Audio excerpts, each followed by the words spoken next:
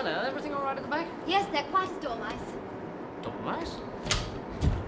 All right, don't anybody move. Except to control the aeroplane, you can move a little to do that. Can I move? Oh, yes, you can move a little bit, yes. Sorry, I didn't mean to be quite so dogmatic when I came in. Obviously, you can all move a little within reason. You know, there are certain involuntary muscular movements that no amount of self-control can prevent. And obviously, any assertion of authority on my part, I've got to take that into account. Right, I mean, one couldn't, for example, stop one's insides from moving. No, right? good point, good point. I mean, the very fact that the plane is continuously vibrating means that we're all moving to a certain extent. And we're all moving our lips, aren't we? Yes, absolutely.